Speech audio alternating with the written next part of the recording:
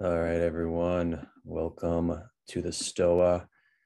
Today we are visited by the one and only, our favorite philosophical madman, Cadell Last. Cadell, he posted, actually I saw it on the forum that we belong to, Intellectual Deep Web. He posted a field analysis of interpretation of Friedrich Nietzsche's philosophy. And it was a brilliant piece, and I was like blown away by it. And then he posted a subsequent Substack article, and I invited him to the Stoa for a session, and he agreed. And this is sort of in coordination with Cadell's course that's, I don't know if it's being launched on July 15th or that's the final sign-up date, but it's a 9-week course on Nietzsche, and Cadell will talk about that in a moment, and we'll share the links in the chat and on the video if you're interested. And how today is going to work, we are here for about at least 60 minutes, but it could be 90 minutes. I'm going to take in Cadell in the moment. He's going to share his screen about Friedrich Nietzsche and the various different philosophers who interpreted his work for the last 100 years. And then we'll pivot to Q&A. So if you have any questions anytime, pop in the chat. Colin, you can ask a question to Cadell, and we might do an open group conversation as well. So that being said, Cadell, welcome back to the Stoa, my friend. Yeah, thanks for the introduction, and thanks for having me. I think it's always a pleasure to come to the Stoa, and I also did a presentation on Hegel's phenomenology of spirit here, which was, I should say that the context is that somehow I forget the exact content of the call we had, Peter, but I remember it was the call I had with you, which sort of eventually led to me creating Philosophy Portal. So thank you for that initial motivation.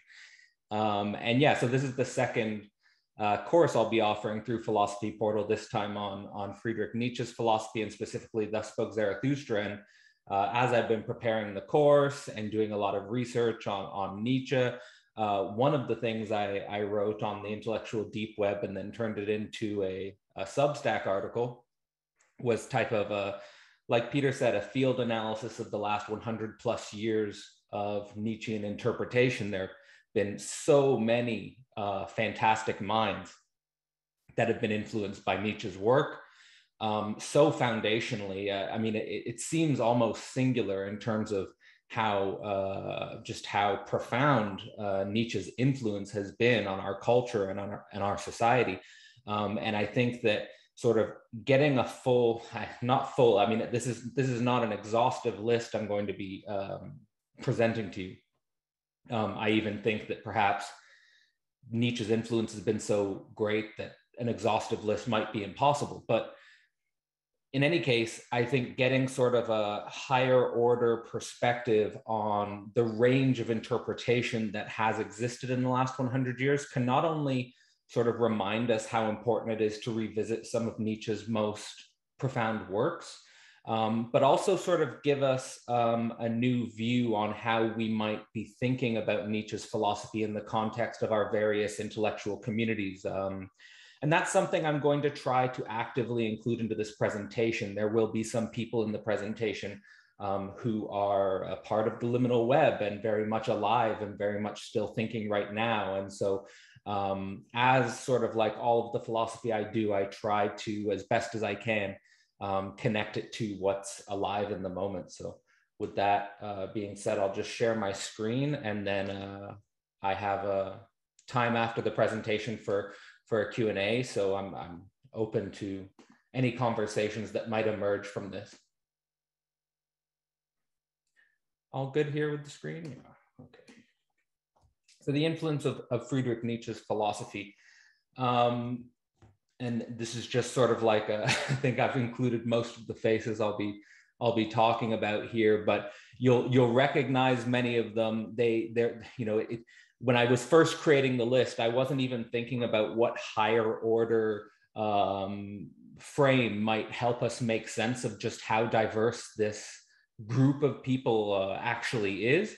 But I'll do my best, and I'm certainly open to other interpretations of this, and my sort of my framing of the higher order view of the range of interpretations is certainly not fixed. Let's say it's just sort of the first concepts that emerged in my mind when I was thinking about how can I make sense of all these different minds? How can I make sense of minds as diverse as a Freud and an Osho and a Max Moore and a Girard, and the list goes on. So it's quite a diverse list.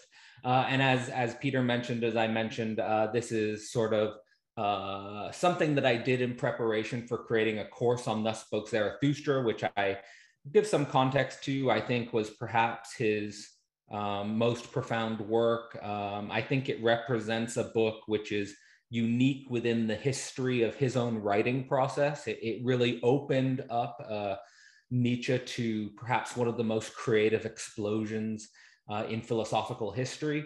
And it'll be a course. We'll also have a student-led conference and a student-led anthology, which is a similar structure that I did for the Hegel course. So if you're interested in that, the final sign-up is on July 15th. There'll be 6 classes, 9 weeks, and 3 tiers you can sign up for, and that's at philosophyportal.online. First, I will give some background on Nietzsche as a man. So I, at least in sort of reading biographies on him and histories on him, I sort of identified what seemed like 5 major moments in his philosophical development. The first was a type of philosophical awakening in between 15 and 20, which was interestingly related to the relationship between truth and pleasure, which I think is extremely important because as we'll get into, Nietzsche is someone who is often seen as a type of philosophical precursor to psychoanalysis. And this difference between truth and pleasure is also something that comes up in psychoanalysis as fundamental. Think about here, Freud's Beyond the Pleasure Principle and the way psychoanalysis was organized around the pleasure principle, but ultimately beyond it. Then he had a naturalist secular turn, and I think that I'm also titling this the young Nietzsche's young Nietzsche era. But this naturalist secular turn was basically the young Nietzsche was captivated by the larger philosophical moment in Europe. And what he saw as the larger philosophical moment in Europe was a naturalist secular turn and a time in which all traditions, all traditional values, which is important for what becomes of Nietzsche's philosophy, are becoming let's say, deconstructed, criticized, reassessed, reevaluated, and specifically within that context, the idea of a two-world mythology, the idea that we have this world and we have an other heavenly world or supernatural world. Nietzsche was fascinated by the idea, what did it mean that an entire continent or an entire culture of people were abandoning supernatural interpretations of the world, and what would it mean for the future of politics and spiritual development and so forth. Then in between 25 and 35, Nietzsche was, by all accounts, an excellent professor. He did not produce many original works in this time. What is often said about Nietzsche during this time is, what's often noted about Nietzsche in this time is just how young he was appointed to a professorship. He was actually appointed to a professorship before finishing his PhD, and then he was awarded an honorary PhD. This can in part be attributed to his peculiar genius, but I think it also has to be said that there are certain larger social contexts where it was certainly more common at certain periods in the both 19th and 20th century for excellent students to be awarded professorships before they finish their doctorate. And that just simply in the 21st century is basically never the case, no matter how much of a genius you are, or no matter how excellent your work is. But that's sort of a deeper social context for him. And I think it's interesting to note that Nietzsche did go through a period of his life where he was, you could say, a normie. He was a professor at a university. He always struggled with his health, which is ultimately why he quit. But you know, he had gone through a process of maturation in an institutional setting. which I think should be emphasized, because often Nietzsche is seen as an anti-institutional or an anti, you should be a wild individual off on your own, creating out of the abyss and stuff like that. That actually doesn't come until his period in between 35 and 45, what I'm calling the Giga Chad alpha phase, where he's basically in one of the most intense, creative, explosive periods, I think, of philosophical history, where all of his major works are generated. And for the context of that, he did become more of a nomadic wanderer during this period. He, I think, oscillated around the Mediterranean in between Italy, Switzerland, France. But yeah, he definitely didn't have a sort of a solid home base or an institutional setting within which these works were created. I often say, imagine Nietzsche submitting a paper like Thus Spoke Zarathustra, or a work like Thus Spoke Zarathustra, to peer review. That's one thing that's interesting, is that when Thus Spoke Zarathustra was first published, it actually received horrible reviews. It was not well received, and actually it sent Nietzsche into a deeper psychological tailspin as a result of people not at first understanding his work. Although I will say that before he died, there were actual courses being taught, the first one in Copenhagen, on Nietzsche's philosophy. So before he died, there were people who were starting to understand that Nietzsche's creative explosion, he was onto something, that there was a new philosophy in town, so to speak. But of course, the real positive reception and meaningful impact of his work didn't happen until after he died. And as many people know, Nietzsche spent the last 10 years of his life in a total mind loss and a madness, and people often attribute that to Nietzsche's own sort of way of living and way of being, but also his sort of potential contraction of biological diseases. In any case, that's sort of an overview of Nietzsche's life. Nietzsche was profoundly influenced, say, while he was becoming a professor, with the pre-Socratic tradition. I'll just say here quickly that what's important is that he stylistically and existentially resonated with Diogenes, who's well known for being sort of let's say, a minimalist and homeless and away from civilization. And he also resonated theoretically with Heraclitus. So he basically, in this sort of larger context of Western metaphysics, sided intellectually with Heraclitus over Parmenides as it relates to the status of becoming or being. Parmenides obviously famous for his arguments about absolute being, and Heraclitus most famous for his arguments about the primacy of becoming, let's say. As it relates to the philosophical standards of his time in university, what would have been taught would have been Plato, Kant, and Mill.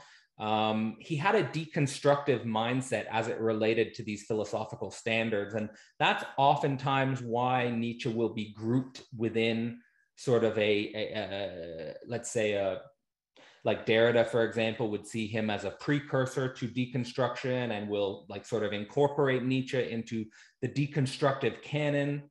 Let's say specifically what he was attacking in Plato was the idea of otherworldly ideas, or that ideas were more fundamental than human beings. Specifically in Kant's work, what Nietzsche was against was the over-moralization. Here, let's think about Kant's categorical imperative and the idea that every action should be willed towards a universal action. This goes against a lot of Nietzsche's ideas about the creation of one's own values and the creation of one's own law. And I should say that as it relates to the deconstruction of Plato, the otherworldly ideas is really, the deconstruction of that is foundational for how he sets up the philosophical premises in Thus Spoke Zarathustra as it relates to the death of God and so forth. And then as it relates to Mills, he simply thought that the liberalism or the libertarianism that Mill has become famous for was too simplistic, and that a more complex political field would emerge in the post-religious era, as it did, sort of like with the difference between communism and fascism, and ultimately the emergence of, let's say, neoliberalism with a capitalist domination and stuff like that.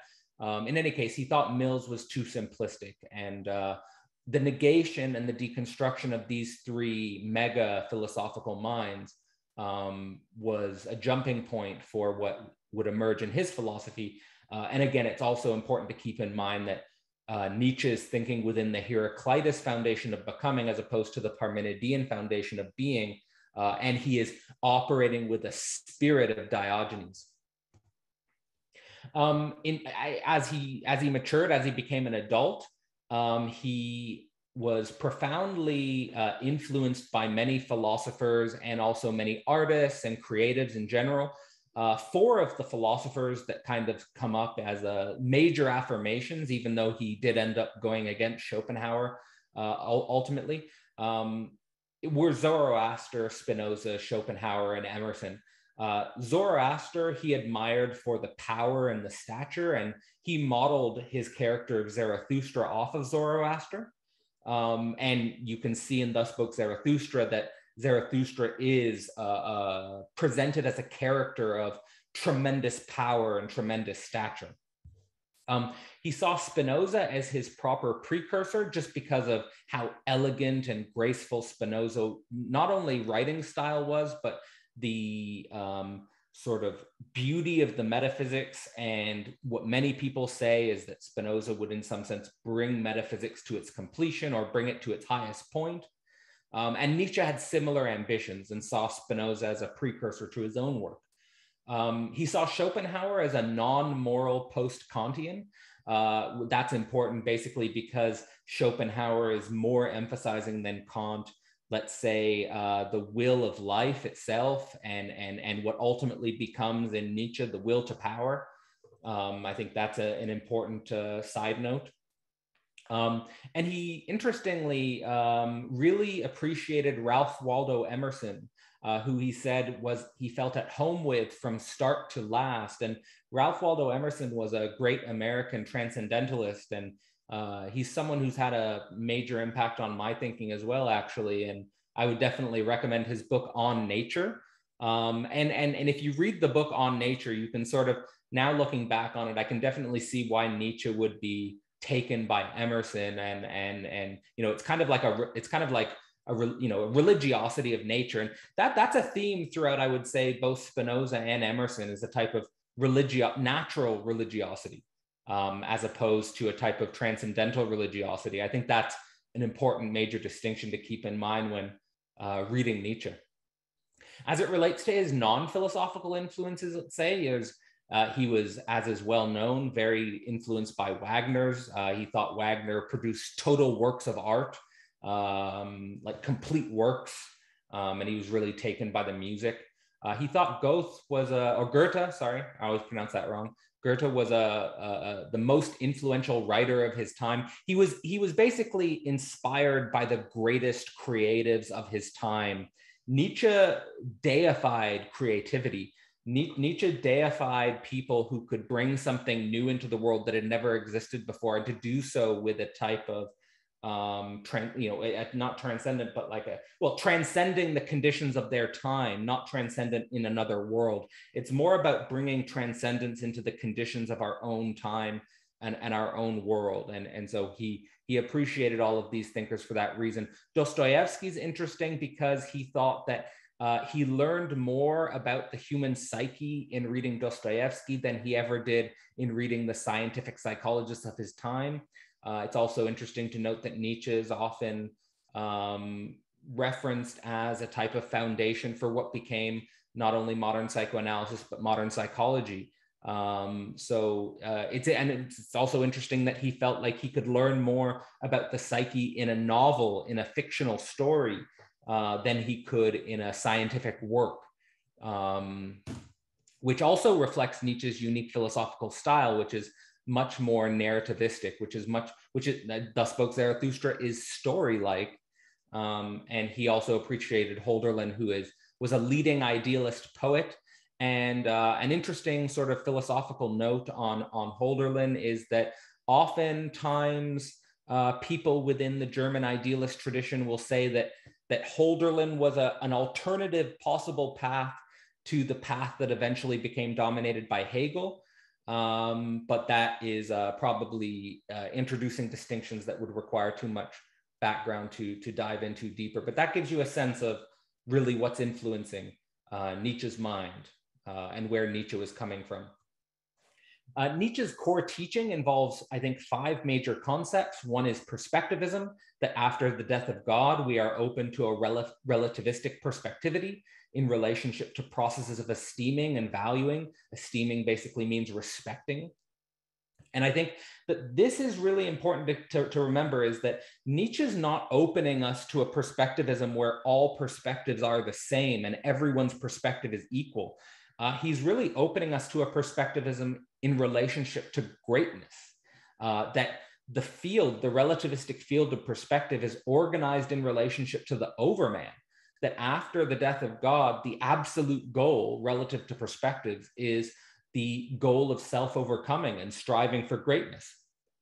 So I think it's really important to emphasize that, because I don't want to give the view that in Nietzsche's idea, we just have perspectives organized around a void of nothingness. We do have to confront that void of nothingness, which is left by God. And we do have to struggle with the fact that the overman does not really exist yet. Nietzsche will often say, no matter all the humans I've seen, the greatest and the smallest are all too small. None of them are the overman. And that this perspectivity is grounded within the will to power. It's connected to life. He thought that there was an inherent desire of life to overcome and expand itself, a grand striving to transcend what exists. Again, this word transcend being brought into this world as opposed to an other world. And this inherent desire of life to overcome and expand itself is what he thought of as power. That's not to say that power does not bifurcate into masters and slaves, teachers and students, leaders and followers. It does. But he thought that the will to power was a singular drive, which if you investigated it in itself, it was one thing. It did not bifurcate into those two. And that part of the challenge of self-overcoming was really understanding the psychological master-slave complex inside one's own head. Which I think is important. And I guess that connects to the master-slave morality, because he thought that if you didn't really understand the will to power, then your complex, basically, over this would get projected into an other world, and you would become a slave, a moral slave to an other world, enslaved to a other perfect world. And he thought that this was generating a value system which was born of resentment of the actual world. Basically, because it's so difficult to really confront how hard it actually is to exist in this world with other people, with the body, with social rules and regulations, and how difficult it is to create. He thought that because of resentment of this fact, people would rather imagine existing in relationship to an other perfect world, which was different from this world. And so that's the sort of the foundation of the master-slave morality. And then finally, the eternal return, which is, I think, important to emphasize, is always presented as a hypothesis and as a fearful idea of a universe which repeated endlessly, in which no redemption was possible, in which nothing new could emerge. And his idea here was that for the people who were not striving for greatness, this idea would be so terrifying that it would motivate them towards overcoming themselves, since if everything is going to repeat endlessly, you'd at least want to be the greatest possible version of yourself that could exist. And for those who were already striving to overcome themselves, this would be a further kick in the butt, so to speak. And the idea of amor fati is this idea that you just have to accept everything that is sort of given to you, to overcome any temptation towards resentment and revenge, and to basically love your continued path into the future and to try to overcome. So this gives you a sense of really what Nietzsche's philosophy is about in its simplest terms. After Nietzsche died, there were huge consequences. There's, of course, we have to mention there is the Nazi connection. to the idea that Nietzsche's philosophy could be connected to a racist ideology and a nationalist ideology, which does not appear in Nietzsche's own writings. I think that's important to note. Nonetheless, that connection did occur. Basically, the overman was connected to a master race and a nationalist ideology. However, there were enormously polarizing political responses to Nietzsche, everything from anti-conservatives and pro-anarchists, from far left-wing activists to far right-wing activists. Nietzsche can be used for many political purposes, and especially when I've been teaching this stuff, I've seen that there are people who have views across the entire political spectrum who come to Nietzsche and find value in his writing. And I hope I can express some of that when I get into the different interpretations. Nietzsche is often interpreted as the foundation of existentialist continental philosophy, as well as postmodernism and post-structuralism. So all of those movements were dominant and profound in the 20th century, and Nietzsche is often seen as a, you can trace back the genealogy of these things, at least in part back to Nietzsche. He's not the founder of all of them, but he's certainly an important aspect of all of them. And then finally, Nietzsche really influenced many 20th century artists, poets, and creatives who created some of the most profound work of the century. And so in that sense, you get the view that Nietzsche's philosophy itself had an overwhelmingly powerful effect on the 20th century in many different fields, and controversially so. And I suppose that if you do have a powerful work and you leave a powerful work in this world, the effects are going to produce extremes. And so there's a lot to think about here. And yeah. In any case, let's get into this field of interpretation and try to go through it as best as we can. The first I'm going to start with is Sigmund Freud. And this is roughly in a temporal order, but it's not precisely in a temporal order. So just keep that in mind. Nietzsche is often seen as a philosophical and an intuitive precursor to the psychoanalytic systematic investigation. So there are some famous quotes by Freud about how he didn't want to read Nietzsche because he didn't want to bias his own investigations into the unconscious. And he felt that perhaps perhaps Nietzsche had intuited the unconscious, and in that sense was a precursor to the more systematic investigations. Of course, all of the sort of real discoveries in psychoanalysis came from studying the speech of the person under analysis, and sort of exploring the cracks and crevices of the infantile mind and its struggles, its trials and tribulations through sexual development and maturation. And you could say Nietzsche himself was his own analyst, and really brought up some of the core ideas that become foundational in psychoanalysis. Is already present in Nietzsche's philosophy. So, for example, to deconstruct supernatural morality, to critique Christian values as the foundation for society. These are things that Nietzsche and Freud share fundamentally. The overlap is, it's an exact overlap. There's really no difference between their views in this regard. And that the truth of the psyche was not equal to conscious awareness, but related to primal drive. So I think that's also really important, is that really in my view, the fundamental idea in psychoanalysis is that consciousness and the psyche are not the same thing, that the psyche is a much larger category, and that category includes the unconscious as it relates to primal drives. What you could say is a little bit different in Freud and Nietzsche is that I don't really see the concept of the overman or anything like the concept of the overman in Freud, whereas Nietzsche has a much more sort of an existential project which points towards overcoming all of the cracks and crevices and things in the unconscious, towards overcoming the human self itself. It's an interesting thing to think, I think. However we might interpret that. Martin Heidegger is probably one of the most famous philosophers of the 20th century, and he wrote extensively on Nietzsche's philosophy and was influenced massively by Nietzsche's philosophy, specifically as it related to perspectivism.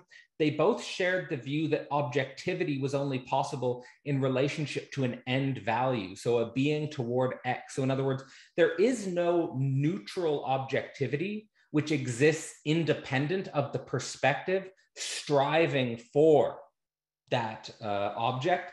And that's not something that is really included within the foundations of scientific rationalism. And some of the concepts that, or let's say the biggest concept that comes out of Heidegger's work related to this idea is the idea of being toward death. Heidegger tried to think of death as an object, as an objectivity, and thinking about it as our being towards it, and that the human being towards death was different than the being toward death that we might find in nature. Next is the end of metaphysics, that the loss of God means we've lost all objective grounds, leaving an abyss for orientation and clinging. So you get this idea here that because God is gone, we're opened up to confront ourselves and our striving. But the problem with confronting ourselves and our striving is that we don't have an object to orient ourselves to. We don't have a, so you could even say like this is what opens up radical forms of individualism, because there is no common social object which is bringing us all together. And finally, that Heidegger emphasized that when you read Nietzsche, that you should see his ideas not as objective facts. So this is in line with what we've been talking about as it relates to Heidegger's Nietzsche, that we shouldn't see Nietzsche's ideas as objective facts, but rather as things to burden us. He says that Nietzsche writes as if we're reading the thought of thoughts. So the best example of that is probably the eternal return. So for example, I've seen cosmologists, for example, who interpret the eternal return as something that means something like the universe is cyclical, that the universe is going to die and be reborn and die and be reborn over and over and over again. Heidegger's saying that that's not really how we should interpret what Nietzsche's saying, that we should interpret it as saying, how burdensome is it for us to think about a universe that repeats over and over and over again, and so that we're doomed to being born again and again and again, and to live out the same life over and over and over again. George Bataille was someone who engaged Nietzsche through the idea that he opened up possibilities for new idiosyncratic godless mysticism. So in the past, before Nietzsche, mysticism would always have some relationship to God. But Bataille thought that there would be new forms of mysticism that emerged after Nietzsche that were possible. Let's say that Nietzsche, in a Kantian sense, opened up new conditions of possibility for mystical expression. And specifically, Bataille pointed towards a spiritual becoming in psychosexual life, which was outside traditional religious institutions. And you can see that perhaps one of the dominant spiritual expressions of our age is I'm spiritual, but I'm not religious. So for example, there's this idea that we should explore our individual spirituality in our own time, in our own idiosyncratic way. But I don't want to become caught up in a traditional religious institution. I don't want to be caught up in the social games and rituals associated with normative religious life. And also, interestingly, Bataille thought that the way we should think about abstractions after Nietzsche is as a confessional. So one of the things that's obvious when you read Nietzsche is that he is revealing everything. He is complete. He's as honest as you can get. He's sharing aspects of himself and his life, which you won't see many philosophers do. It makes Nietzsche very unique and original. And Bataille thought that we should take this as a sign that we treat our abstractions as confessionals. And that would lead to a situation where we can communicate what has never been said before, or even what cannot be said. So you get this idea that Bataille is interested in the way Nietzsche can be interpreted as transgressing, like transgressing limits, going towards a beyond in transgressing limits that opens up new forms of socializing and a new type of human being, let's say. Next, René Girard. René Girard is a mimetic theorist who focused on Nietzsche's personal life. Girard thought that Nietzsche's personal life and relationships were marked themselves by a force of resentment for greatness. So the important thing to think about here is the way in which Nietzsche had such a deep understanding of resentment as a psychological structure, potentially because he himself was resentful. So, I mean, how else could you know so much about resentment unless you were resentful? So you had an intimate relationship to that emotion, and that force of resentment was related to greatness. So resentful that other people were greater than you, a better musician, a better singer, a better lover, a better thinker, all of the above, right? I mean, we all struggle with resentment for greatness in our own way. And Girard's simply saying that Nietzsche was an extreme example of this. So extreme that it would lead to psychological insanity. And so for Girard, Nietzsche went insane simply because he had no capacity to handle the conflicts and the rivalries in his social life, that they got out of control. And there is certainly empirical examples of this occurring in Nietzsche's life. One that might not be so well known is that Nietzsche actually tried to start a commune founded on a triadic relationship with another man and another woman, and it quickly fell into, let's say, an existential abyss. And also, Girard emphasizes that there's evidence that even a secular solitary genius is still driven by envy and resentment of what you are not. So in other words, it's not just someone who is immersed within a social structure, formal social structure, that can become driven by envy because of the people around him, but also the secular solitary genius and so forth. And there's more to be said here, but for purposes of time, I think I'll move on. Next, Michel Foucault, who is perhaps one of the most well-cited philosophers in the whole of 20th century philosophy, claims that Foucauldianism is the foundation, that Nietzscheanism is the foundation for Foucauldian critical social theory. That specifically in that regard, Foucault attributes Nietzsche's work as helping him overcome Hegel, Husserl, and Heidegger as philosophical influences. And those ideas that really influenced him the most was the idea of, one, a fragmented subject, a will to power in knowledge, and a subjective discontinuity in experimentation. So let's consider those each by turn. The idea of a fragmented subject is basically the idea that the subject, even if it presents itself to us as unified, is in fact internally divided, and irreducibly so. In other words, there is no idea in Nietzsche, even as it relates to the concept of the actual overman, that you are whole or you are holistic, that you are one, that you are unified. Nietzsche always gives the idea that there is a more fundamental fragmentation. One example I can give of that is in Thus Spoke Zarathustra. Nietzsche talks about how even the overman would desire to fight an over dragon. So in other words, there is still this idea in the overman that there is going to be an enormous conflict and an enormous tension. Another idea related to that is Nietzsche thought that the greatest evil that had ever occurred had yet to happen, and that the greatest evil would be a fantastic, even an enjoyable challenge for the overman. The will to power in knowledge is basically saying that what usually people present as knowledge in a sort of objective, neutral way is in fact being mediated by a will to power. So for example, and that's not necessarily to say a will to power in terms of domination, but a will to power in terms of expansion and extension of the subject. So for example, this is a presentation structured by knowledge that I'm giving to you, and it's fundamentally connected to the will to power as it relates to my work with Philosophy Portal and expanding my own capacities to share and to connect with other people, for example. So it's not simply a neutral objective knowledge, it's a knowledge situated within a will to power. Next, the discontinuity in experiment. We usually think about our identities as continuities, but Foucault emphasized in his own critical social theory that when subjects undergo fundamental transformations via their own self-experiment, there can be discontinuities of identity relations. So could open up to things like psychosis. You could open up to things like alternative or other identities. You could undergo an identity metamorphosis, for example.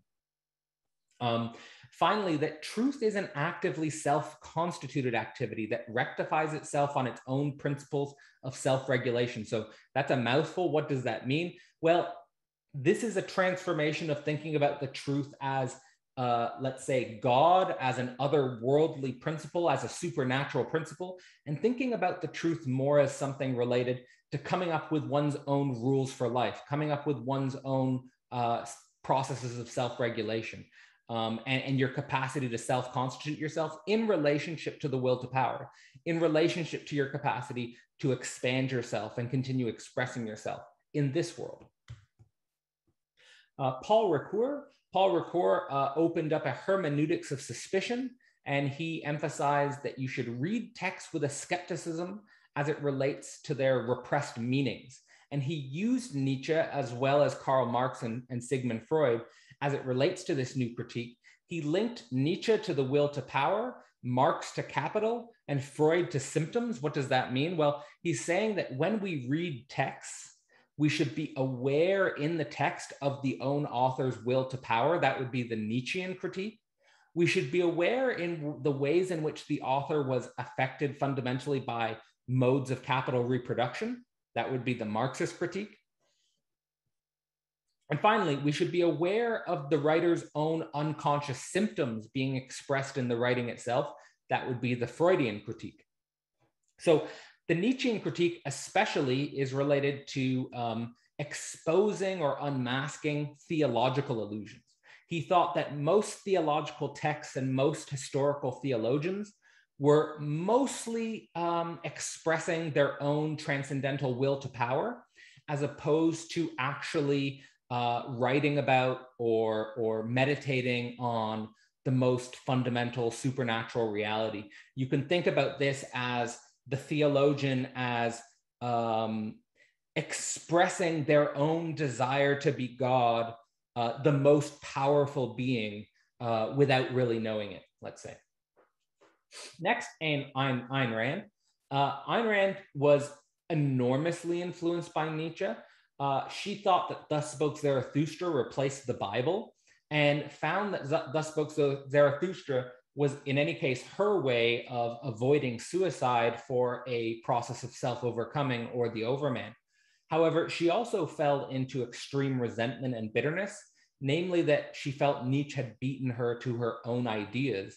And this is an example where a Girardian analysis of the historical field is perhaps most interesting, because as Girard said that Nietzsche's life was marked by resentment, we can say that many of Rand's ideas here were marked by an extreme resentment for, let's say, the greatness of Nietzsche, feeling like she could not do better than him.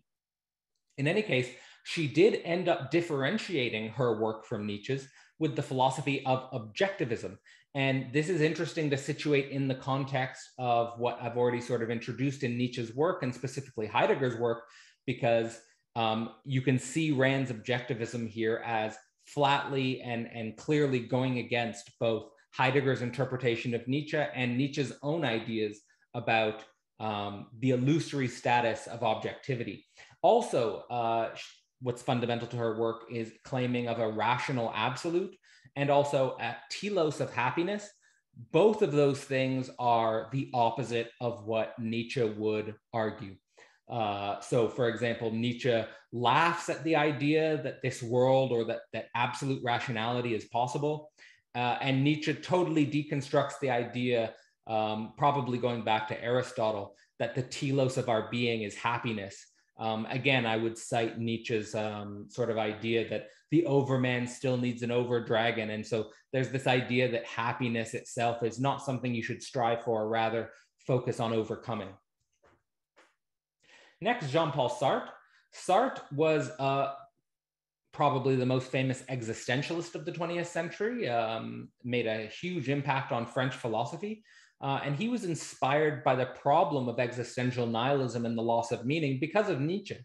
So a lot of Sartre's work, probably the most profound being Being and Nothing, was inspired by Nietzsche's existential nihilism and loss of meaning. And basically agreed with Nietzsche that we have to be committed to a form of atheism, which was emphasizing that there is no ultimate purpose or meaning in this world, and that we have to come to terms with the fact that there is no ultimate meaning or purpose in the world.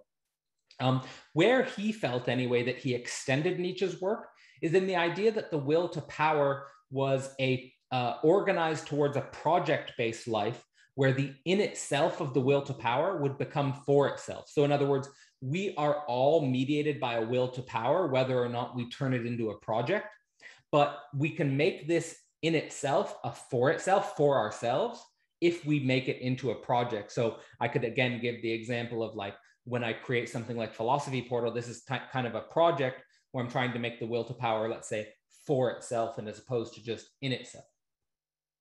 And that comes with it a certain meaning. Next, Albert Camus. Camus is another famous existentialist, and he felt like Nietzsche was the greatest diagnostician of the modern human condition. He felt that the death of God was discovered by Nietzsche in the contemporary soul, or the souls of Nietzsche's contemporaries. And in that case, he diagnosed the metaphysics of the common person and then turned it into a philosophy. He said the consequence of Nietzsche's work is that there is no world unity. There is no final judgment. There is no absolute or permanent values, and that we have to confront the void directly, which is something that Nietzsche would emphasize quite explicitly in the beginnings of Thus Spoke Zarathustra and throughout the work. He says Nietzschean analysis of the human condition leads to absurdity. You should remember that Camus is famous for absurdism, and also that the Nietzschean analysis of the human condition leads to existential extremism. So you could connect this a little bit to Bataille's work in the sense that Camus is pushing us to the extremes. Camus is pushing us to the limits. He's saying that because God is not there as a limiting function, and because God is not there as a sort of rational order to sort of hold the meaning and the purpose of our being, that we'd rather do better to explore the absurd and extremist edges of our natural existence. Next, Aleister Crowley.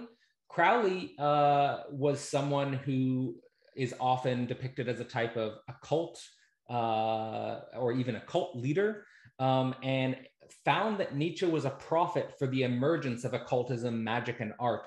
You could even say that when Bataille says that Nietzsche opens up new idiosyncratic forms of godless mysticism, he had Crowley in mind, or at least was pointing towards figures like Crowley, and we'll meet more figures like that as we continue to go on. In any case, he found that, or agreed with Nietzsche, that Christianity was a mechanism of slave morality and was the true enemy of both aristocracy and democracy. So basically a society based on democratic principles and sort of a celebration of a noble class or a higher class. And again, born of resentment, born of a type of morality which would try to level the playing field and try to make everyone equal, try to bring everyone into the same sort of level. As Nietzsche would say about the rabble want everyone to be the same because they're resentful of greatness. And Crowley was certainly of the mind that we should strive for an individual project that allows us to achieve greatness beyond good and evil, beyond any moral constraint. He thought that we should strive to develop ourselves as an ethical object, but that was an irreducible singularity. Again, there's no Kantian moralism in Crowley's ideas here, and that would definitely be something we can attribute to the influence of Nietzsche. Next, Gilles Deleuze, who is, by I think many people's understandings, the most influential philosopher of the 20th century. Deleuze, like Heidegger, like Bataille, like Freud, was strongly influenced by Nietzsche. And he develops Nietzschean philosophy into what he said is a coherent new framework for Nietzschean philosophy, in the sense that many times people consider Nietzsche to be a great philosopher, but not someone that's capable of providing us with a coherent or a totalizing framework. And Deleuze thought that Nietzsche had such a capacity Specifically, he builds a coherent philosophy out of both the will to power and the eternal return. However, Deleuze challenges the common interpretations of both. So he challenge, and these are interpretations which I've already presented to you. In any case, they were important to emphasize at the time of Deleuze's writings. One of the challenges of the interpretations was that the will to power was not simple power seeking over the other, and the eternal return was not a simple repetition of the same. And we could go into the way in which Deleuze, in a very complex way, transforms these concepts and makes them his own, let's say. Finally, he compares Nietzsche to Spinoza in the sense that they both developed theory and practice of philosophy, not just theory. You can already see here from the sort of overview I did of Nietzsche's major influences that Deleuze was also someone following this thread, that is the thread between Spinoza and Nietzsche. And that thread was in some sense what was perceived to be a major renovation of what we could call traditional Western metaphysics. Carl Jung was a psychoanalyst who worked with Freud and developed his own school. Jung has since become, let's say, a huge influence in fields outside of psychology related to spirituality and religion and New Age understandings. In any case, Jung interpreted Nietzsche's God is dead not as madness, but rather as the identification of a psychological fact. So, for example, if you perhaps have watched Jordan Peterson's lecture series on the psychological significance of biblical ideas, Jung is thinking in the same lines in terms of thinking in terms of the psychological significance of religious ideas, as opposed to thinking about the metaphysical, let's say, significance of religious ideas. He says Nietzsche represents a philosophy of psychology which swallows philosophy whole, namely that in some sense, he sees Nietzsche as the final philosopher, someone who ends metaphysics, someone who ends philosophy, and someone who is a natural bridge to a full psychologization of what was the metaphysical project. And I think that's an extremely interesting idea to follow and an extremely interesting idea to think. However, of course, I think there are many contemporary philosophers who would disagree with that and would perhaps even do the opposite maneuver, namely trying to reclaim a philosophy which had moved through a type of Nietzschean psychology. In any case, he feels like this swallowing of philosophy by psychology was necessary because of Nietzsche's affirmation of the individuation towards the overman, producing its opposite, namely collective herd mentalities. So in other words, he felt like new philosophical metaphysical projects built out of Nietzsche's ideas actually proved that philosophy was dead and that we needed to return to the psyche. Next, Julius Evola, who is often cited as a conservative political commentary on Nietzsche, felt like Nietzsche was both a symbol and a cause for a man without roots in a sacred soil of tradition, who was constantly oscillating between peaks and abysses. This notion of an oscillation between peaks and abysses is something that appears in Zarathustra. It appears throughout Nietzsche's work. It's something that certainly captures an important existential commentary. Evola thought that modernity itself was a desert that grows, which is another reference to some key passages in Thus Spoke Zarathustra, and that he felt like the Nietzscheans who were representing the left or representing extreme anarchism were a bottom-up threat for a revolution of nothing, and that they would only further grow this desert. He asked the question, what are you free for? You might be free, but free for what? And towards that end, Evola argues that one must be able to be one's own law, whatever the cost. Again, this connection to the creation of one's own values, the striving towards the overman, and to be unbroken in a broken world. So you get this idea of a type of, a conservative libertarian political strategy, I suppose, and one which is certainly friendly to the emergence of a, let's call it a certain respectful authority. That if one had really been able to create one's own laws, that we needed to find a way to once again respect authority, respect hierarchy, respect certain movements which were not simply coming from a bottom-up anarchist lens, let's say. Next, Jacques Lacan. Jacques Lacan was a psychoanalyst who was strongly following in the Freudian tradition.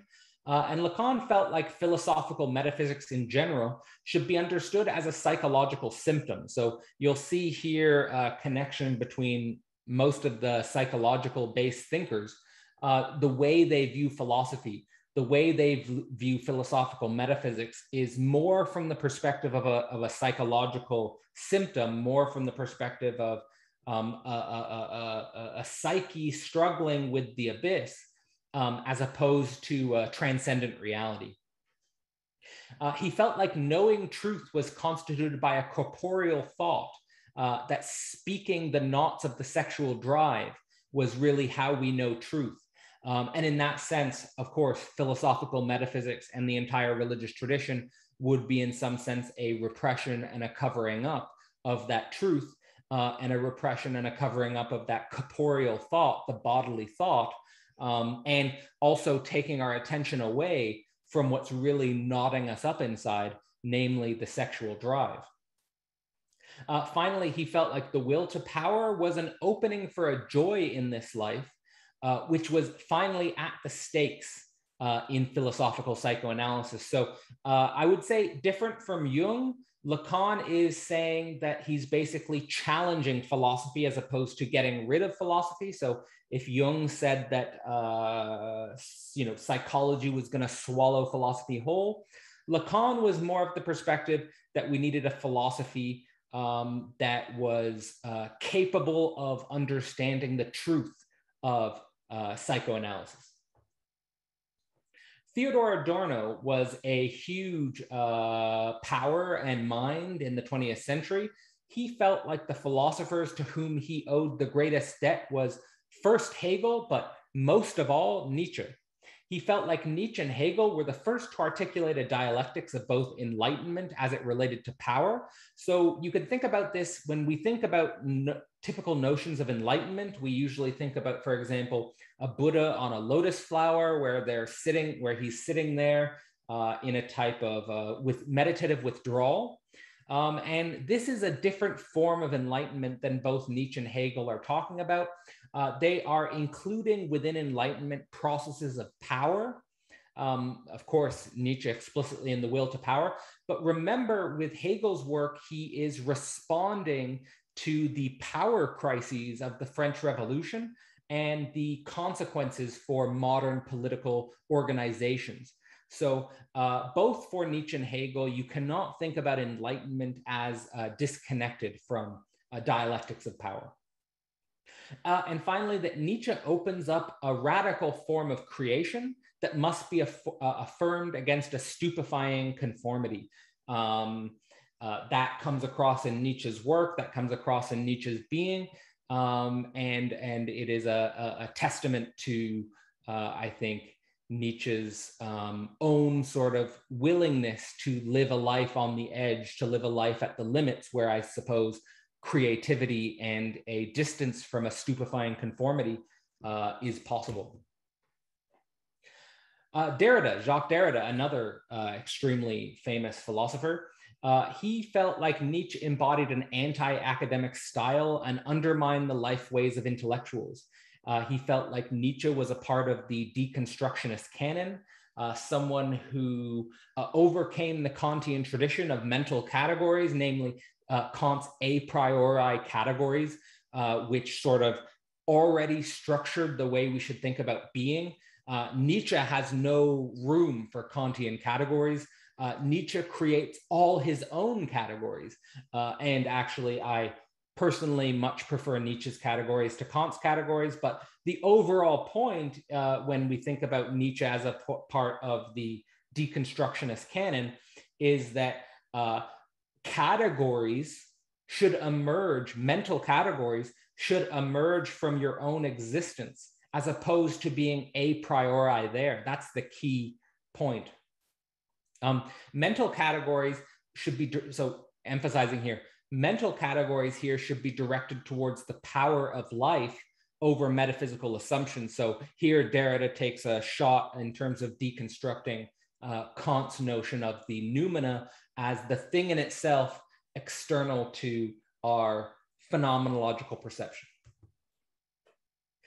Luce Irigaray was a feminist writer who felt like Nietzsche was useful to dialogue on issues of women in relationship to language and philosophy itself. So here she's emphasizing that the way in which philosophy uses language, or the way in which philosophy reproduces itself, puts woman into a particular category, puts woman into a particular situation, or puts woman into a certain frame of being, which is itself blocking our capacity to understand, let's say, a deeper relation to the feminine. You could situate, Luce was part of the Derridian deconstructionist tradition, part of the feminist tradition, where we are here even questioning the way in which philosophy reproduces itself through mostly the male line, when you think about the traditional narrative, let's say. She felt like both coherence and closure in language was a death sentence for women, with definitions of an end. So she felt like philosophers would strive too much for coherent definitions, and strive too much for a closed identity. And at least according to her, that this would prevent women from really being able to explore philosophy, or being able to, let's say, contribute to philosophy in a way that is already predetermined by the very structure of philosophy itself. That is, philosophy organized towards coherence and closure. Finally, that philosophers tend to define woman negatively as man's opposite, as not man or not subject, and as a lacking object. This certainly was, I think, also part of the psychoanalytic tradition. In any case, these are her main views on how we might engage Nietzsche's work as it relates to the status of let's say, the ambiguous status of woman in a text like Thus Spoke Zarathustra. And certainly the status of women in Thus Spoke Zarathustra is ambiguous and controversial. Osho. Osho was a Indian mystic and guru who was tremendously influenced by Nietzsche. He felt like Nietzsche as a philosopher had one of the highest potentials throughout the entire world. He actually said something along the lines of, if Nietzsche had grown up in a culture with meditation, he would have surpassed the Buddha. He felt like Nietzsche's genius, just like all genius, was never understood in its time, because genius is outside of time and fighting against the whole past. That certainly captures a Nietzschean ethos. Nietzsche certainly felt like he was fighting against the whole past and trying to redeem the whole past, and says so explicitly in Thus Spoke Zarathustra. He says, Nietzsche has a magic touch that wherever you bring his thought, it turns to gold, whether that be in religion, aesthetics, or morality. So when we think about the traditional categories of metaphysics, the good, the true, the beautiful, when we think about traditional metaphysical structures like religion or morality, Osho here is saying, let's bring Nietzsche into these worlds, as opposed to situating him against these worlds in a deconstructive mode. Probably a more constructive ethos is being offered here. Nick Land, we're getting closer to the present here. Nick Land is a contemporary philosopher who claims that Nietzsche opens up a shamanic psyche, and opens up a movement from philosophical concepts to ulterior zones. In other words, trying to emphasize that a psychology, or rather a philosophy that is just focused on conceptualization is something that prevents us from going into those spaces that Bataille would talk about as regards to limit spaces and transgressive. I guess Land is saying here that we should use Nietzsche to transgress philosophical concepts as opposed to repeating them. In that tradition, Land agrees with Nietzsche that we should both abandon the idea of things in themselves, whether that be the Christian God or whether that be Kant's noumena. Many commentators have noted that Kant's noumena is a type of replacement for the Christian God. If you want to learn more about Kant's noumena, there's lots of stuff online about that. And that philosophy should move towards immense deathscapes without images and beyond all integral truths. So Nick Land takes us into scarier territory. I think a lot of people would be hesitant to go into immense deathscapes without images and beyond all integral truth.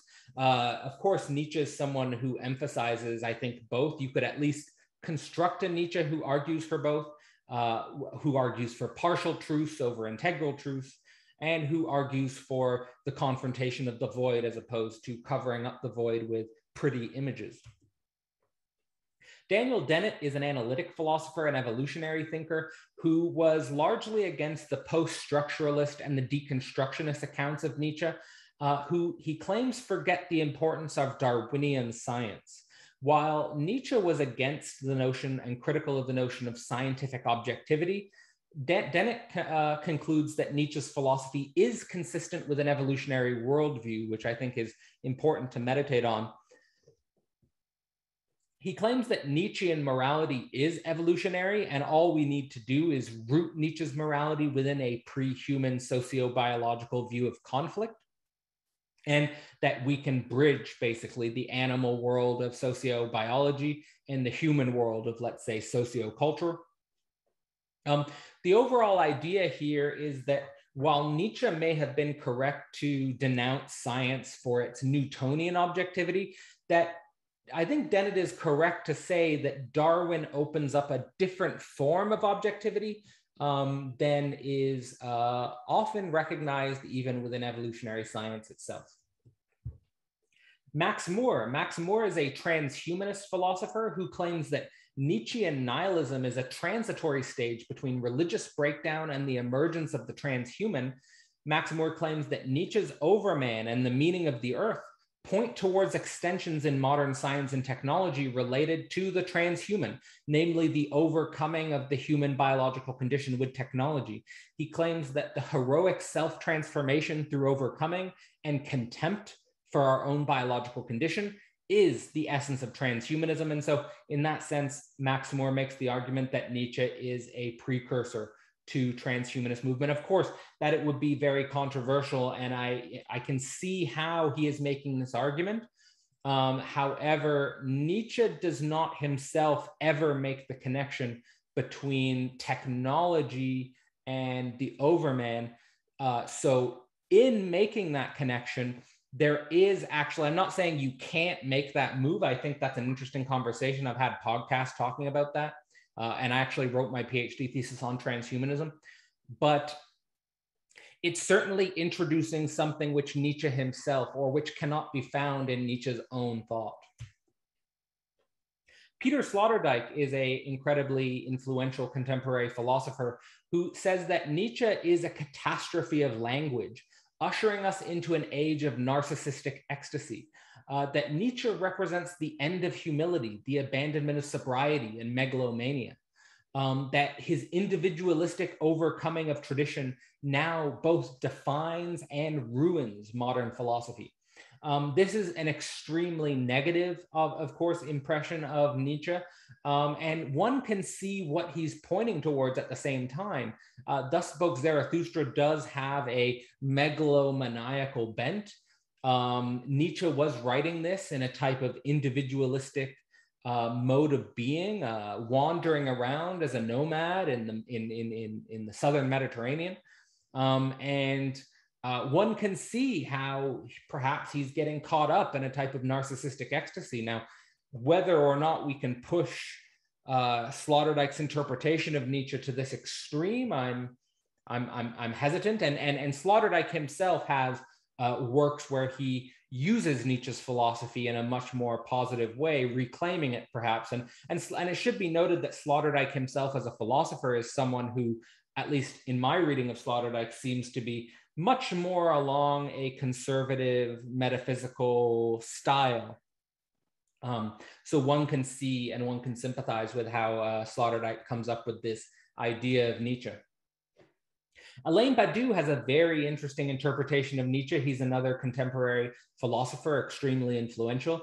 He claims that Nietzsche represents anti-philosophy as an explosive madness of the act over speculative nihilism. So what Badiou here is defining as anti-philosophy is madness of the act itself, whereas he sees philosophy as more, especially post-Hegelian philosophy, as a speculative nihilism.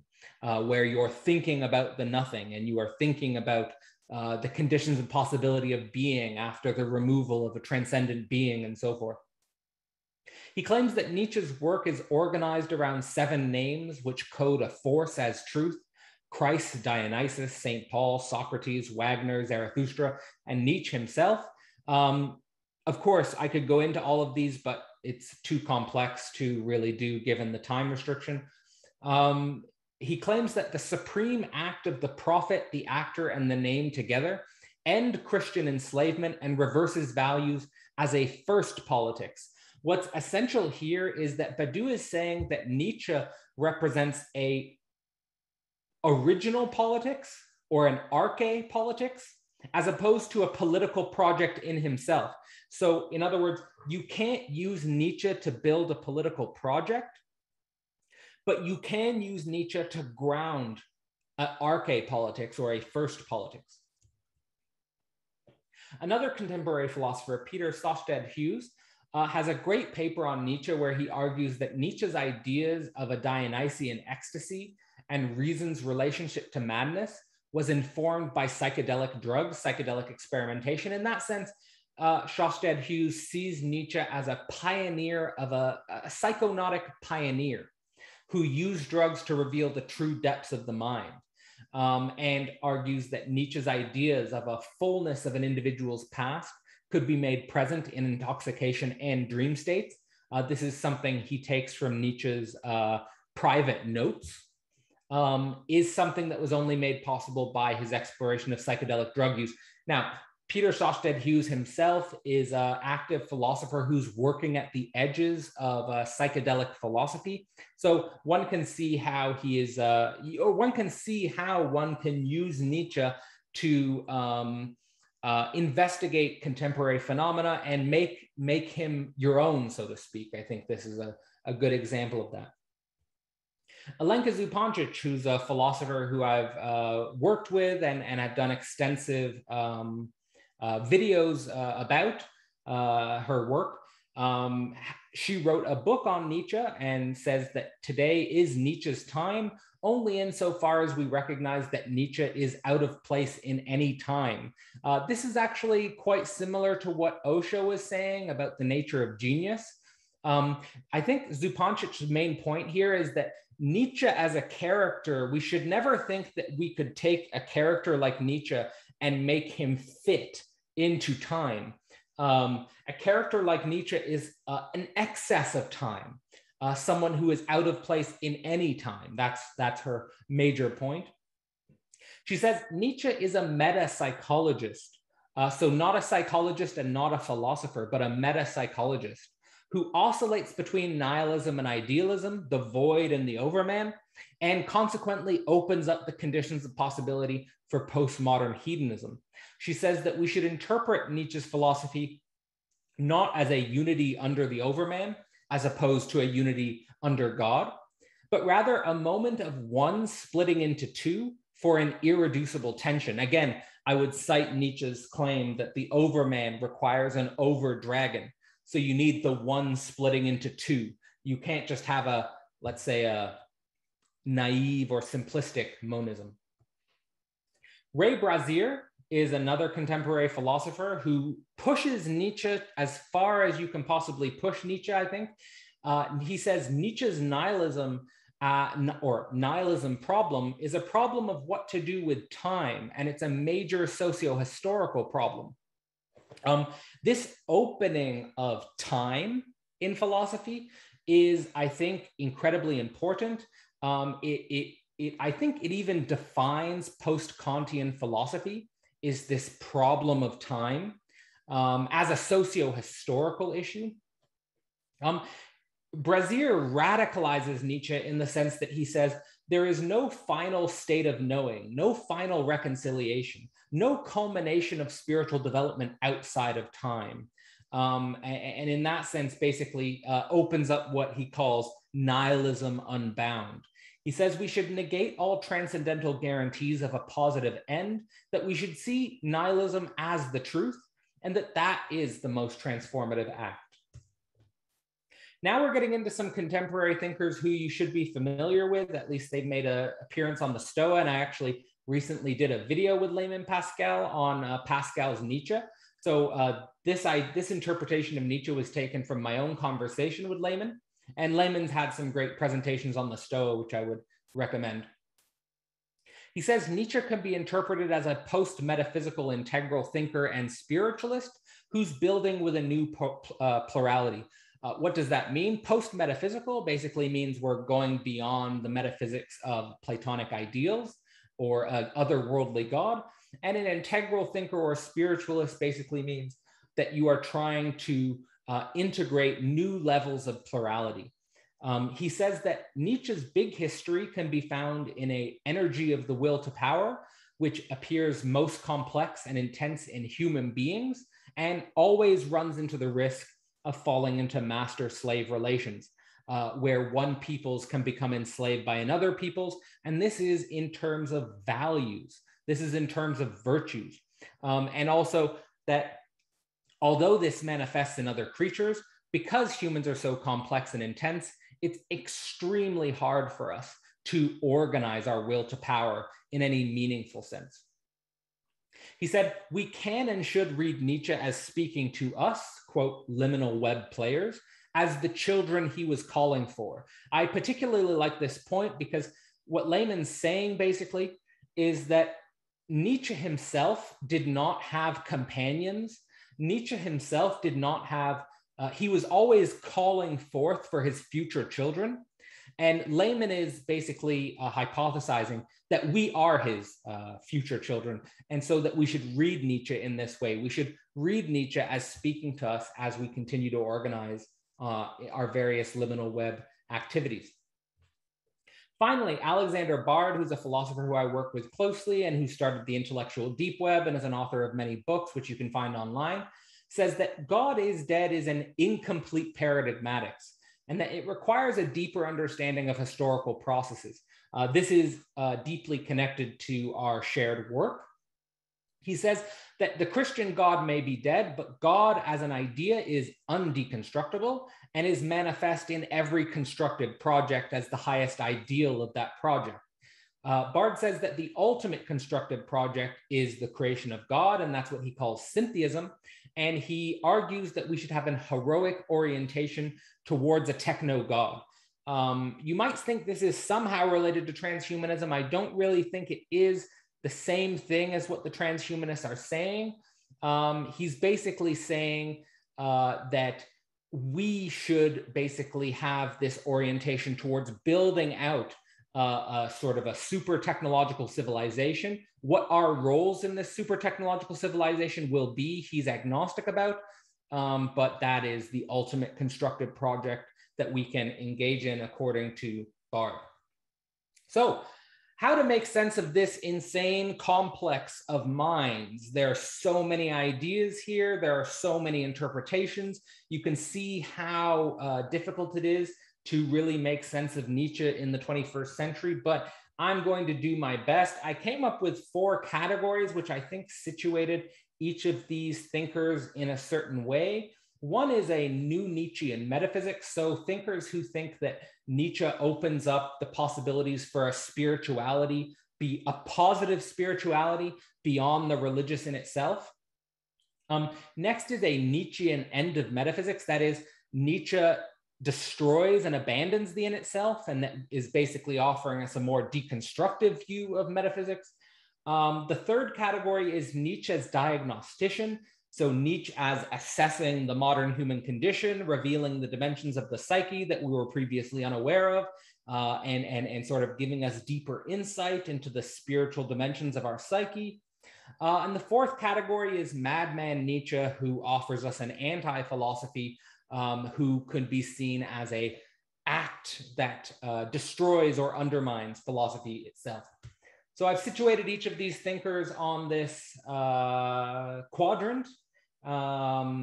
And so to sort of like make sense of like the higher order field, I think this is really interesting to investigate in one's own. Again, it's not exhaustive. There are other people I could add to the list, of course. But it sort of gives you a sense of something to think about how to position Nietzsche in the 21st century, how to think about how we might want to use him for different projects. And just to sort of emphasize sort of where I resonate or where I find myself resonating, because all of this was just an emergent thing in my head. These are not a priori categories. These are things that just emerged in my head. And so I thought about, after I constructed this, where do I sort of find myself resonating most deeply? And it's something like here. It's something like on the left axis, sort of like a mix between Nietzsche as a diagnostician of the human condition and Nietzsche's pointing to a spirituality beyond the religious in itself. And for me, these are deeply connected. So like, for example, we need to deeply diagnose the human condition in order to construct the spiritual world beyond the religious in itself. But nonetheless, there is a in itself, there is a truth, there is a deeper process in which we are all somehow involved. In any case, that's sort of my perspective. And I was going to go deeper into my work, but I felt like this is a long presentation. It's gone too long already. But that in the actual course itself, I'm going to be showing you basically my own interpretation of Nietzsche. We'll be able to go into it a lot more deeply, and it's all connected with the work I've done in the past for Philosophy Portal and for my PhD thesis. This image, I'm just going to leave you as hopefully a tantalizing and mysterious image. Who knows what the hell I'm saying here? But if you're interested, you can sign up to the course on Philosophy Portal and see for yourself. So the course starts, well, the course actually, the first class will be July 17th, but the final sign up at the moment is July 15th. We're going to have a course, a conference, an anthology, and 3 different tiers in which you can sort of make sense of Thus Spoke Zarathustra for the present moment. Awesome. Well done, my friend. Sorry that went on too long, Peter. No. It was well worth it. And I think it would be a good artifact to post on the channel. And you're cool for another maybe 30 minutes to field some questions? Yeah, I'm open. Cool. So pop your questions in the chat, or maybe put up your hand. I have a few questions. And my first one was related to the teaser that you left us with. And what I'll say, what I really like about you, and what I see and why I see you like as the real deal when it comes to being a philosopher, is that from what I see, you're drawn to philosophies and thinkers for personal reasons, and you allow them to deeply shape you. So I'm curious why you were drawn to Nietzsche, how he is and has been shaping you, and perhaps you can give us a little teaser on what the Cadell Last interpretation of Nietzsche is. Yeah. Okay.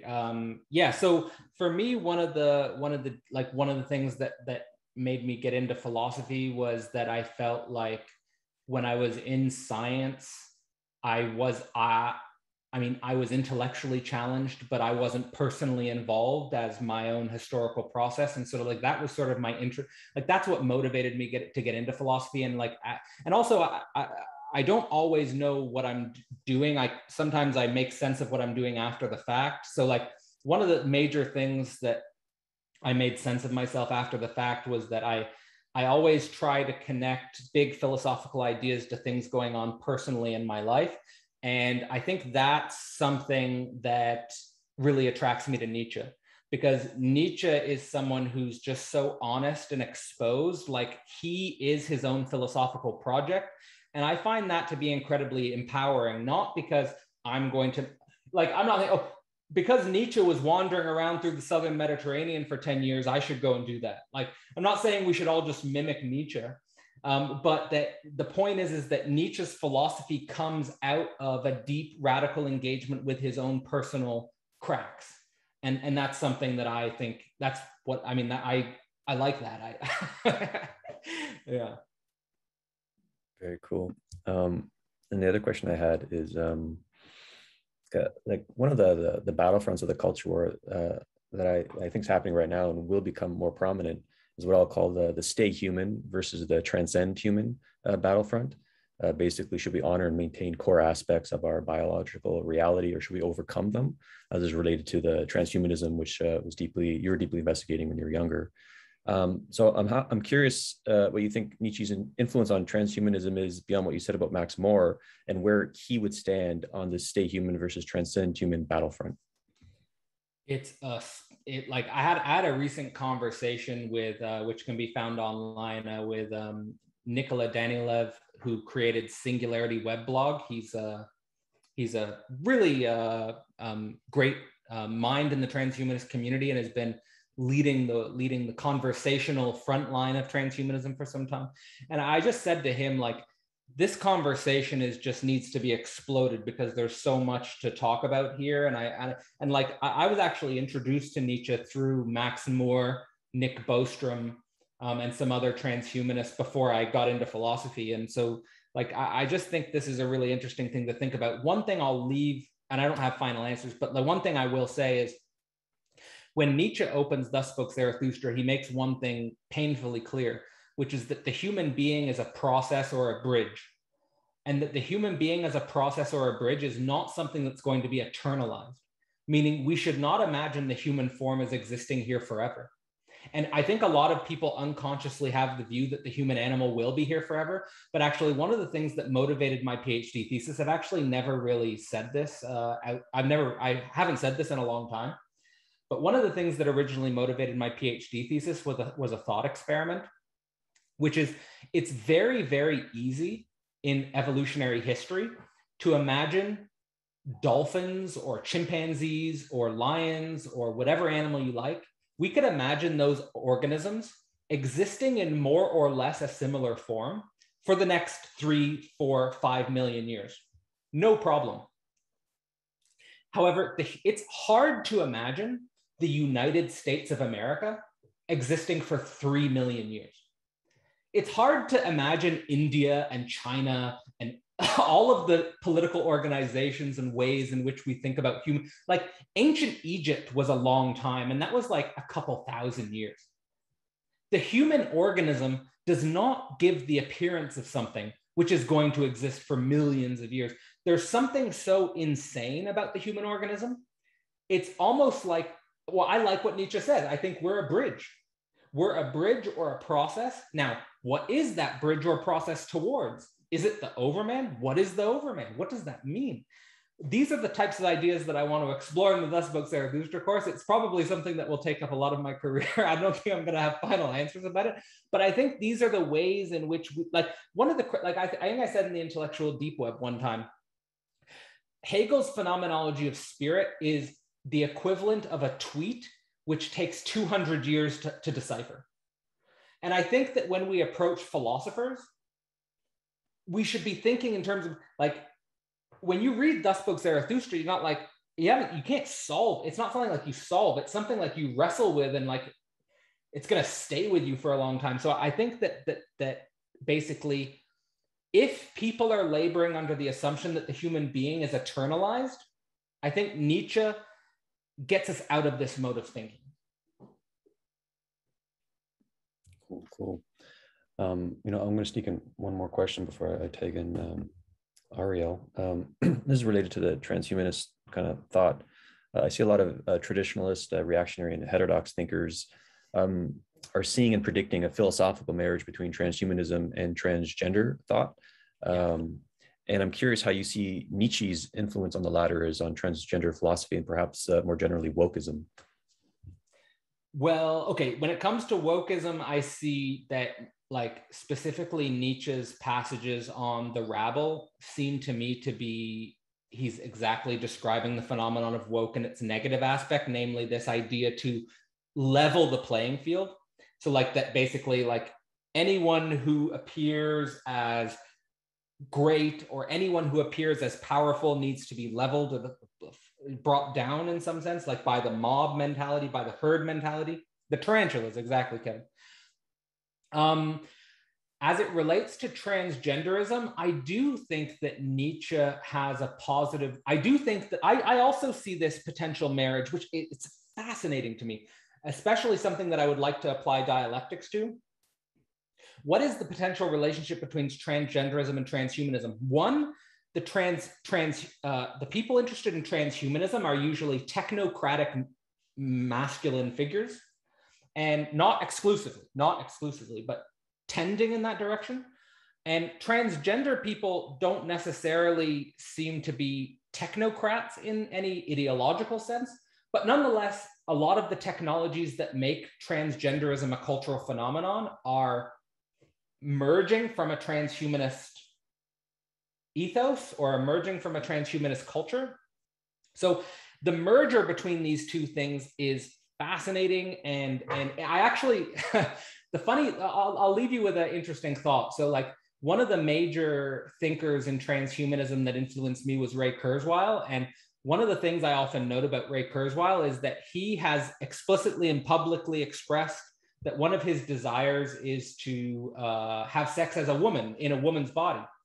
So just to hear to express the idea that sexual fantasies, being able to explore your body how you want to, like one of the things we don't often think about as a negative fact is that we don't choose what bodies we appear in. Like, and like one of the things that transhumanism opens up is that, like that you can have more freedom. Basically, it opens up new conditions of possibility for the body. And I think that we have to interpret this in some sense in the context of exploring the will to power and sexual drive. And so, and just this, like, there is something devastating in transgender, like there's a devastating truth in transgenderism. I think that truth is that like when conservatives say that men and males or women and females are the same thing, they're wrong about that. Like there is a gap. Like there's a, like, just because you're a female, that doesn't mean you're going to become a woman. And just because you're a male, that doesn't mean you're going to become a man. There's a gap. And that gap as a truth is where transhumanism and transgenderism is super interesting to think. Yeah, totally. That's a whole session unto itself. So we got a few questions in the chats. Ariel, if you'd like to ask your question. Yeah, thank you. This is really interesting. I'm curious, like relative to all these thinkers, and in particular, like with regards to these four quadrants you described, where do you think Nietzsche would be situating himself, or who do you think he'd be resonating with, or who would he think would be kind of missing the point if you were around today? Thanks for an impossible question. That's a tough question. I mean, I think so. Like on the, like, I mean, I think you could obviously make an argument for any of them, but I think the one he would obviously be least gravitating towards is probably the one that sees him as a mad anti-philosopher or something like that. In the sense, like, I think what's explicit in, okay, I'll say this. I'll say what's most explicit in Thus Spoke Zarathustra is an oscillation between the end of metaphysics and the beginning of a new type of spirituality. So in that sense, he would probably most gravitate towards the top center of the quadrant.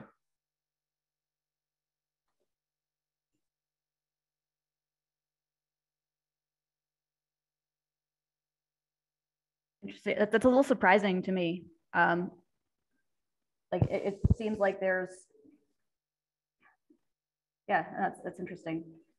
It's interesting that he would resonate at all with the spiritual side. That's surprising to me. Well, I think I'm saying that because in Thus Spoke Zarathustra, if like there's a meta narrative in Thus Spoke Zarathustra, it's like he's starting off by saying God is dead, the Christian metaphysics is over, that truth is gone.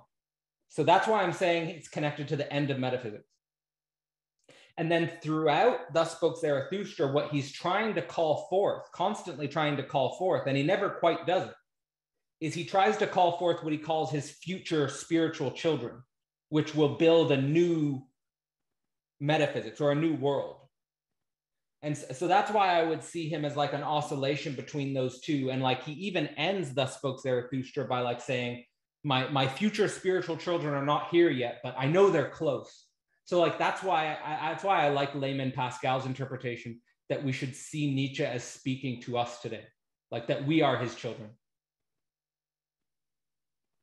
Thank you. Awesome. Thanks, Ariel. Raven, you had a question. Hello. Hi, Cadell. Hey, Raven. Great to see you. Oh, it's good to see you too. I was wondering if Nietzsche has any philosophical musings about birth, and both birth as a physical process, physical biological process, but also as a kind of transcendent category of creation. And if there's any conversation that he has about the differences between men and women in their creative capacity in his work. Hey, yeah, two good questions. So the first thing about birth, there's a dominant metaphor throughout Thus Spoke Zarathustra, which runs along the lines of camel, lion, child. And camel is a metaphor for, and all of this is a metaphor for a spiritual metamorphosis or a spiritual transformation. So the camel is basically the spirit that carries and disciplines, it carries a heavy load and disciplines itself just for the sake of carrying a heavy load, just for the sake of disciplining itself.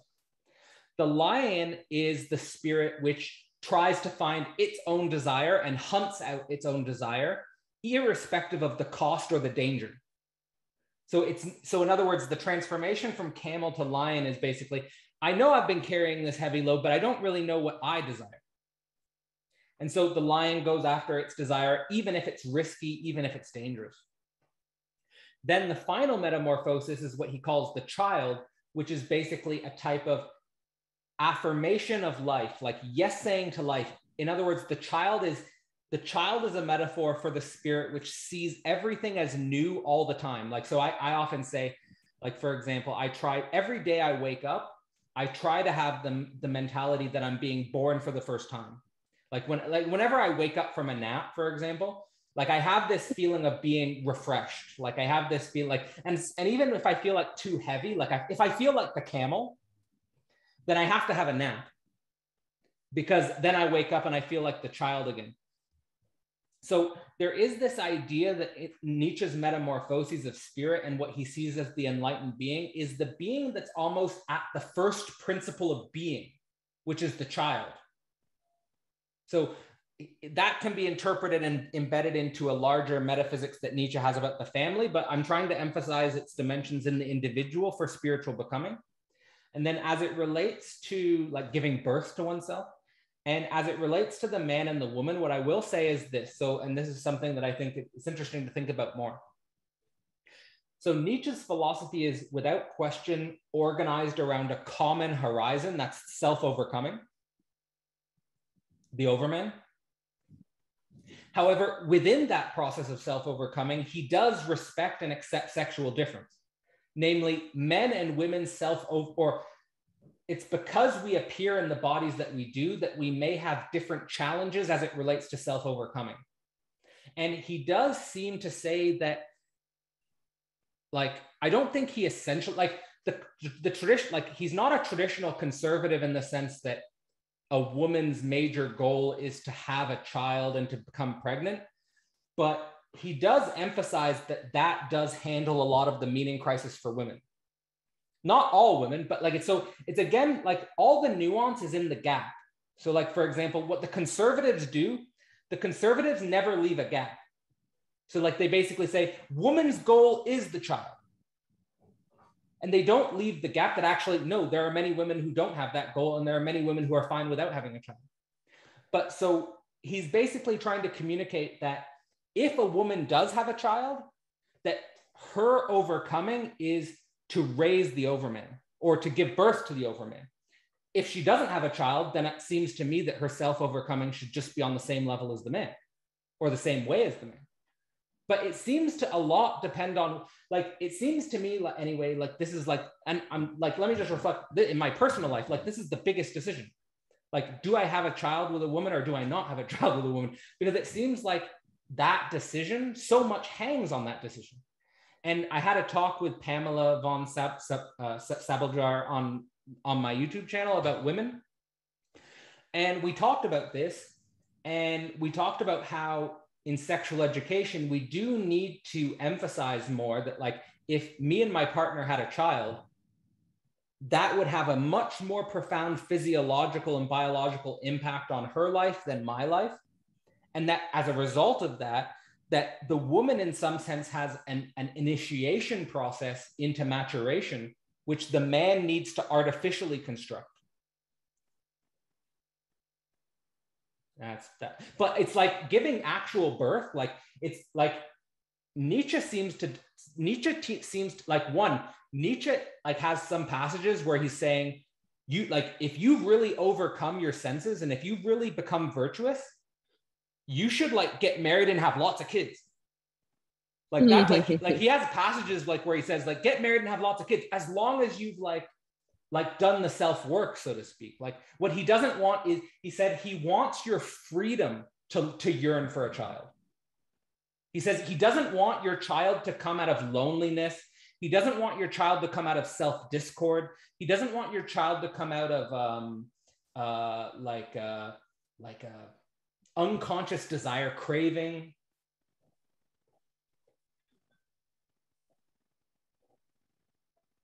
That's hot. Fantastic. I feel like I could go on about this for a long time. So thank you. That was wonderful. All right. Simone, while she's staring at her child, had a question that she would like me to read out, and perhaps this could be the last one.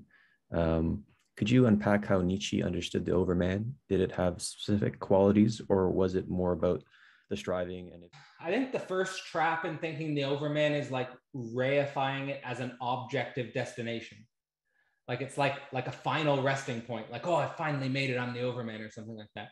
Like, there's nothing in Nietzsche's writing that I found that sort of points in that direction. The overman is basically always going to be, like, to me, like this orientation as a process of self-overcoming. And, like, if you could say, like, there's a qualitative transformation that occurs within the overman, it's that the overman doesn't see struggle or conflict or hardship as a negative thing.